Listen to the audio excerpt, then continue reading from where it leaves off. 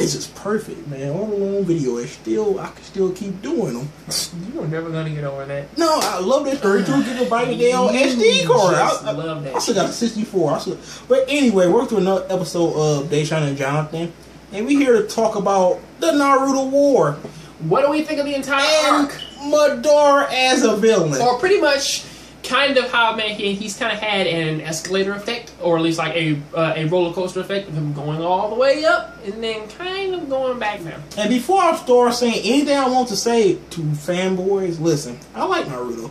I've been watching Naruto since it came out. Well, since it came over here to America. Well, honestly, to be perfectly fair with you, Silent Jumps. We all kind of looked at Naruto around the same point. However, for pretty much most of us, such as me, it kind of started falling off, man, for me a little bit earlier, kind of when it kind of happened for other people.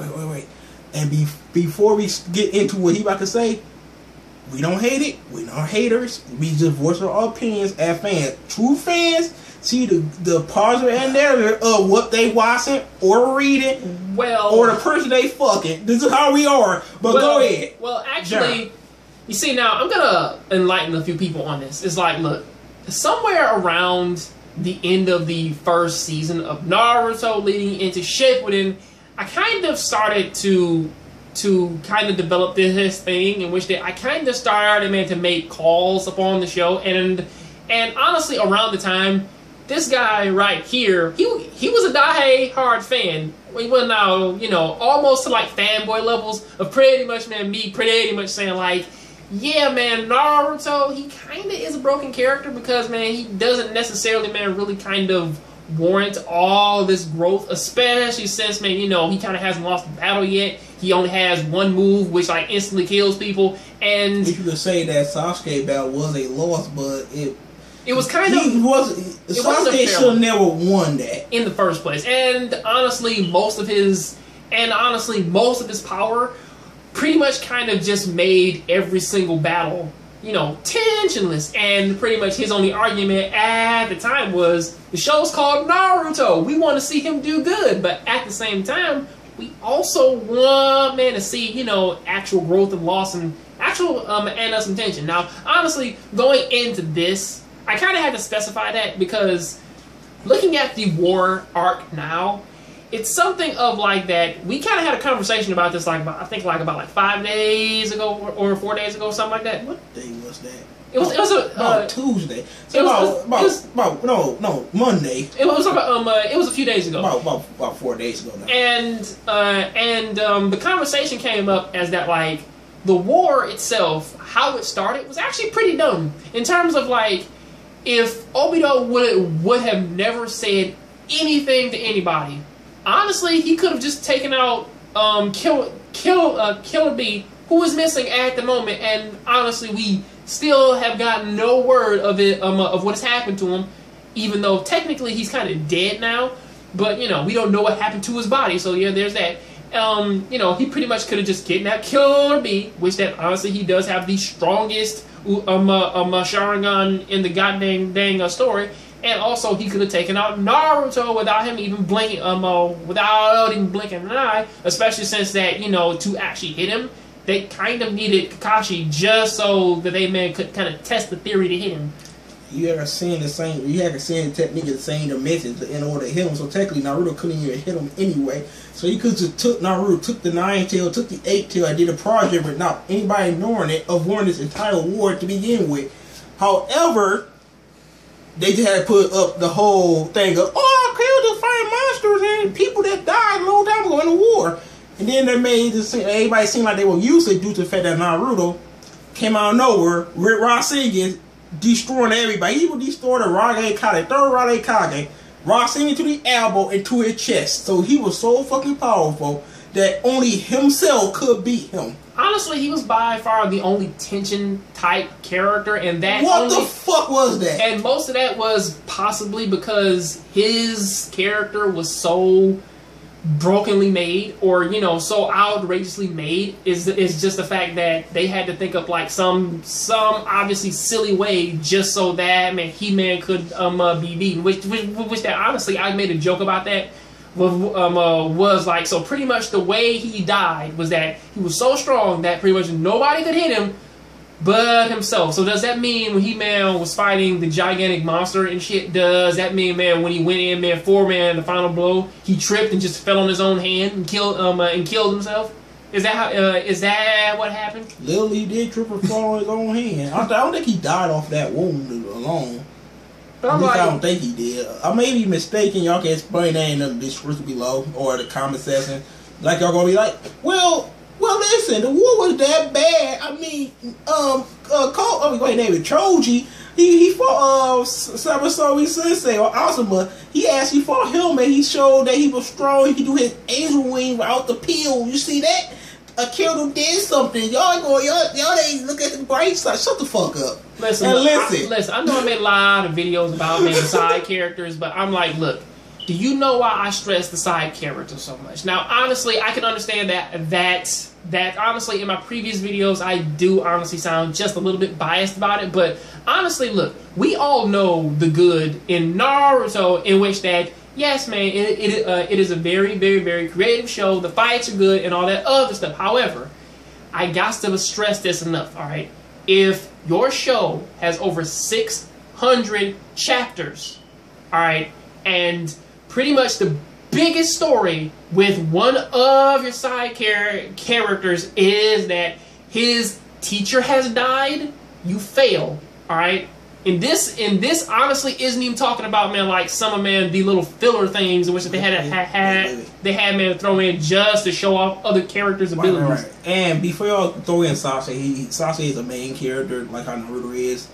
Due to the fact that they both got super power ups, both of them main characters. You can't call Sasuke a side character, so please do not throw in Sasuke here.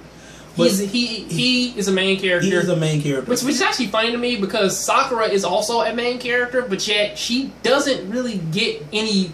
She doesn't do anything. Did you see my video? Every girl in Naruto belongs in the damn. I honestly put the idea in. It was your popping head. out at the bottom of my screen for the past, I don't know, 6 months. I put the idea in your head. I made you realize that. That's because something in the description below, by the way. I want to add that video there. And guess what? Make a part 2 of that shit.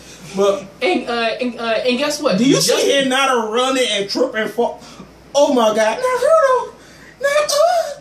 What you say about her eyesight? I said that honestly, going from what this show pretty much kind of put up, kind of has set up for us. All right, if pretty much the Sage 6-Pass mother actually had the Byakugan, this technically means that the Byakugan is stronger than the Sharingan. All right. With that, as they kind of have been proving keen eyesight too. How the fuck do you not see that? It pretty much gives you the greatest eyesight up in the entire show because it allows you to see in any direction. You can pretty much see people's chakra, and honestly, it gives you the ability to pretty much hit the chakra points to cut it off. Right?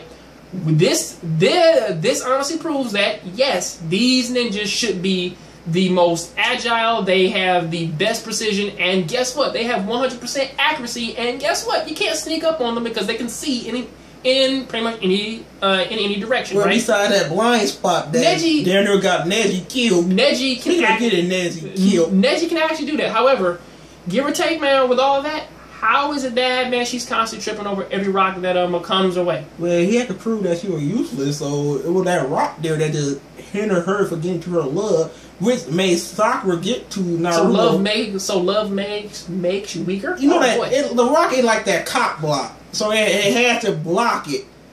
It ain't help guide the pussy to Naruto. It blocked it, so she failed, which led to the more flat chest girl to go inside to save him, which is the one that he loved. Speaking of which, man, whatever happened to her sister? What the fuck was her name? Hibuki? No, what was it? It was some shit. Whatever happened to her? She just disappeared.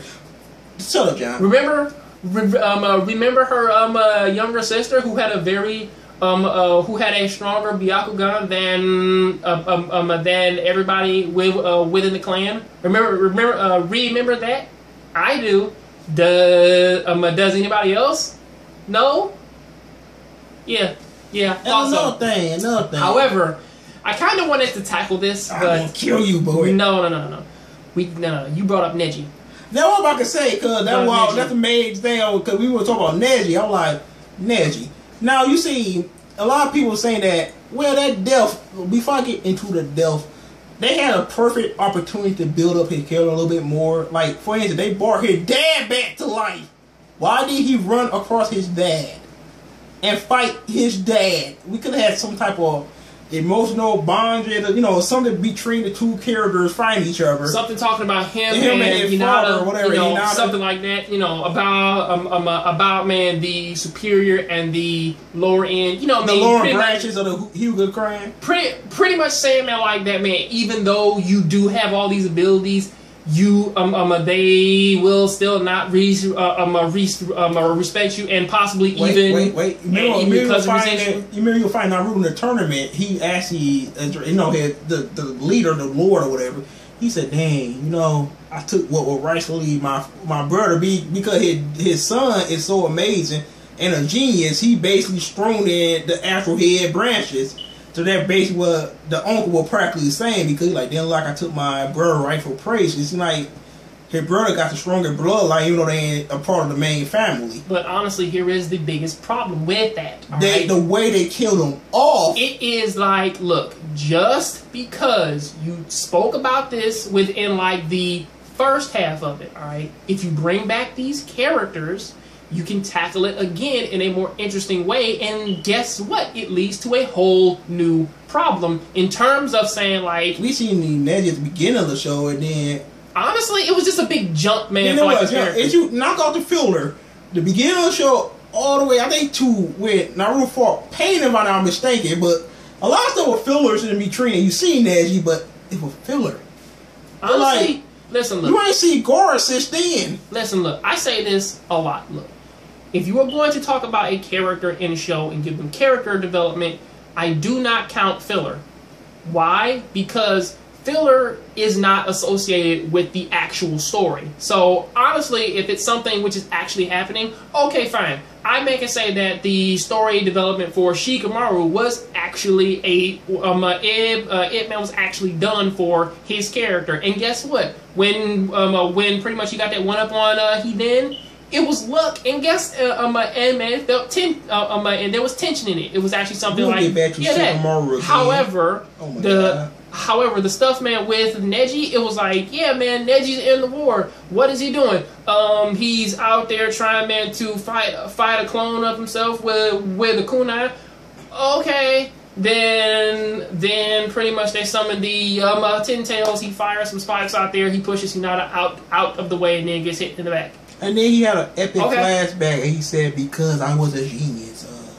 It's like, dude, that is not how you build up a character. It'd be so epic if he died. We were fighting. I was having Xenosaga flashbacks. I swear to God, I was having Xenosaga flashbacks. Oh God, Xenosaga 3, where everybody just completely just eradicated. But before I get back into that, where the Kirimaru, the spider guy. We were fighting Neji, and Neji died. Then it'd been more redeeming because he did a lot in Naruto. Or at least, man, he actually had a conflict. It was like he got over his thing. He grew better. We actually saw him training and actually kind of getting his. We got to know the characters. That's the thing. This is the whole point of this thing about this war is. You finally see what I mean, man, about side characters, right? I understand you. We did not get a better graph of the side characters. Just Naruto, Sasuke. And Guy. And Guy they just put the 8 gate there because they could end the series without showing it.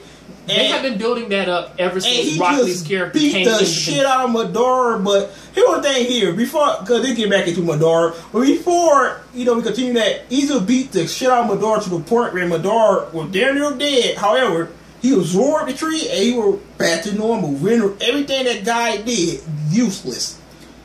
And that's a mighty blow to a mighty character. And Gaobaka died, and Naruto Jesus touched him and brought him back. Honestly, that would have been an epic redeeming deal because Guy did more in this show than any side character besides Kakashi. And it's true. And also Shikamaru as well. Yeah, Shikamaru as well. Speaking of Shikamaru, it would irritate me when he almost died. He try to figure out the way to beat the Ten Tail because Dad gave him the message that never actually explained or actually executed on screen, and he kept drawing up Brink, so he almost died. It's like, dude, when it comes right down, man, to most of this, it's like, look, the more you actually, it's like, if you go back and you actually rewatch it, the only battles in this thing which actually matter are Kakashi, Guy, and Naruto versus Obito. And then on the flip side of that is Madara versus the Hokages, in which that he instantly beat off screen. He made them off screen though. Damn, they could have had a degree to get beat up on screen. And then actually going into like the into the actual thing of Madara actually getting his body back. It's like, really, from Jump Street, Madara has been one of those villains who pretty much just comes in and says, yes, man, I pretty much have way more knowledge of this, so therefore I should be stronger than most of you. And guess what? He was. And then it wasn't until Obito stole the 9 tails, the 8 tails, and the first tail, or in this case Shikaku, from him, and then put them back into Naruto, and then the 8-gate thing starts. It isn't until that point in which that you realize that Madara really isn't even trying anymore. Right, because he came in dropping meteors, second meteors, doing complete perfect Susanoo O's, clones doing running Susanoo through waves and waves, running through people, making wars coming out, fucking up people. He seemed more powerful before he became the powerful the Sith. Oh, he saved the Sith path. But then again, he had more. And he had Arsenal. Now he underaround me. And honestly, that even kind of goes in with like what happened within like the last chapter of Naruto. Now, honestly, I do have a lot of problems, man, with every single Rasengan that Naruto has, because I say this every time. All right, what is the point of having a different type of Rasengan when honestly it just does the exact same thing of one hit killing somebody? Oh yeah, also there was a problem with the last one that came up, the gigantic lava Rasengan. As cool as it was, and as cool as the explosion was, think about it like this, alright? Naruto comes in, he touches Guy, and then pretty much saves his life, right? Okay, fine. Rock Lee comes up and does the thing, right? However, Naruto just threw a gigantic lava Rasengan at this tree, cut it in half, and a gigantic explosion blows up the entire area. Wouldn't he have killed Guy and Rock Lee and everybody else in the area if he had actually, you know, if this man was like in some real form of reality? Even as cool as that was, you still gotta ask that question, right? Yeah, but it's fishing. You know how people like my argument was about that whole. Give me your eye, nigga. I hate that argument. That so argument, like, cause we were talking about the nerve in the back of your eye. Like, how the fuck it wouldn't work. And they thought, well, he's fishing and he got godlike power. He Madara. He can heal instantly. From what I can tell, the fuck. From what I can tell, Guy kicked him in that in his extra face heart. So yeah, he's kind of done there. He blew this whole side of his butt with a kick nonetheless. This whole side. Inconsistencies like there ain't nobody's business. He should be dead. Like, you gonna kill me? You know what's actually funny about that? Do you know what's actually funny about that? In the previous chapter, when he kicked him, that whole half of his body was gone, and then like he turned the page, and then like his arm's back. I guess he healed. And then when Naruto was dealing with him, he had the arm again. It's like, I know. First off, that is not healing. That is possibly just some type of inconsistency. They're like that. They on Kingdom Hearts or 358 days. Where you see old girl Sion with the hood on, the hood off, the hood on, hood off. What the fuck going on with this? You know what I'm talking. Do you see that shit? What the fuck is this? He's a radical inconsistency. Oh yeah. Also, I didn't touch on the many of those, especially since my favorite one of this little part right here is Naruto. Video in the history of our videos. We stopping this jump in a few seconds, but listen. Before we end this video, I really gotta say this. Look. I know a lot of people, they really like Naruto. Honestly, I'm not as big of a fan, but honestly, I do kind of see its purpose, and really, it's not pissing me off, but give or take with what the show is, it's not bad, but at the same time, it isn't at the level in which that people kind of put it at, because at the end of the day, it's like, yeah, man, we watch it for action. And also, I wanted to say that with every inconsistency that is in Naruto, my most favorite one of this one, or at least of the war arc in this case, is Naruto. If you go into Biju mode, you cannot make more than 2 clones. What does he do? He make thousands of them. You notice that, like, Kill B said that inside of the cave that it's gonna draw up, it could kill you, it could do this.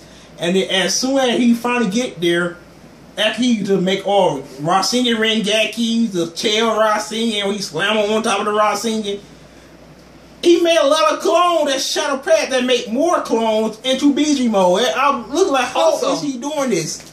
Also, hey, everyone, you all like that Lava Rasengan, right? Remember when I said he took the first 8 and 9 tails? Remember that? Who did he ask, man, for, man, the Chakra Man to make that damn thing? The third tail, but remember, he got the blessing for the other ones that he fought them. Blessings really don't mean all that much. He didn't technically get them inside because technically... He should have the first, because technically, the 8th and 9th, but he somehow got the 3rd in there. Because technically, if he had the blessings, guess what? He wouldn't have died. And all these power-ups is annoying, because at first he was badass Sage mode, and then he Kibu mode, and then he Biju mode, and now he Sage with Sith Path mode. There's like 4 power-ups, like the 3 the same art, and then 1 the art before. Like, I don't really make a lot of videos talking about my arguments of Naruto, but honestly, the gigantic power boosts which constantly kept on happening with throughout. Man, King of Lightning territory with this damn minute thing. I said this a while ago. You'll be at unexpected wonder if you keep on going. Again, dude, this is our last one. Listen, look, I kind of said this a while ago, but I'm like, look, I know that a lot of people like man, compare Naruto to Dragon Ball Z, but I'm like, look, at the very least, Dragon Ball Z, when they made Super Saiyan, they pretty much waited at least until the end of like another arc to kind of bring out Super Saiyan 2. They kind of did just back to back and shit.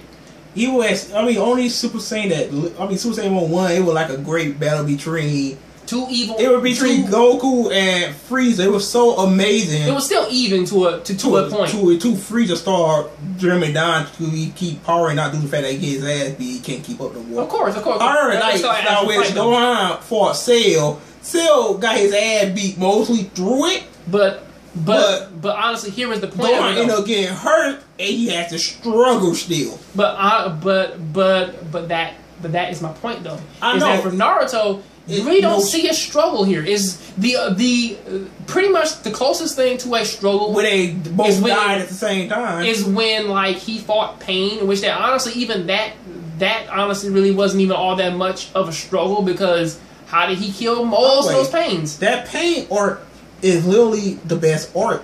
Because it kind of feels more, man, like a natural thing, whereas that he actually had to, like, think up, man, ways to beat him. However, like I said, Rasengan was stupid. This arc is kind of stupid. You know, the only really saving grace of it is the fact that the Hokages came back and that, you know, we actually... And they were completely underwhelming, too. Man, you see, this video, if we keep on going with this video is going to be long as hell. But like I said, came out. Now, honestly, to stop this video from actually becoming an hour, guess what, everybody? We have to end it. So, yes. Wait. It's something that I wanted to say. I can't even think of it. What was it? Fuck. I don't know. Pause the video and think about it. No. I'm good. It was there. Now it's gone. But right, Kokai go with that whole Dragon Ball Z thing, what you were saying before we knock off. Like with Goku got Super Saiyan Mode 3, for instance. Now, he still got his ass beat by a kid. Boo. When Goku went Super Saiyan Mode 4, Babby Vegeta beat his ass still. Technically, the only time he dominated was Super Saiyan Mode 4 fusing. That when they dominated, but they still turned every time Goku and Vegeta fused, they were pretty much unstoppable. Going from Super Saiyan 2 Gogeta to pretty much Vegito to even Super Saiyan 4 Gogeta. I mean, honestly, those were by far their strongest modes. However, that is taking 2 powerful warriors and matching their power up together. That's what they try to do with Naruto. Basically, giving Sasuke the eye and giving Naruto the body. Actually, man, when it comes right down into it, it's like, look. And they using the powers better than Madara. I think JV Uchiha said that. Yes, he did. And honestly, when it comes right down, man, to some shit like that, it's like, look, ain't no problem, man, with people who like the show, but honestly, for people who put it up upon the pedestal of like the greatest anime ever, honestly, the shit is at Bleach territory now. And yes, I said Bleach territory. The only only real difference is the fact that they still have story shit planned up, because I guarantee you this: if Madara, if he gets both of his eyes, even if he does regain and fix his entire body, honestly, he cannot match up to Sasuke's Sharingan or pretty much his Rinnegan as well. And honestly, he can't match up, man, to pretty much Naruto's false Sage of Sage pass mode, because they're too fucking powerful for him, and there's nothing he can do. And honestly, you know that the good guy's gonna win any damn way. I mean, there really is. I mean, like with what kind of doing with what happened in the last chapter, with them firing down lightning, and they got right by that, with them pretty much teleporting and destroying, even with Sasuke just effortlessly cutting him in half. It's like, what's the point now?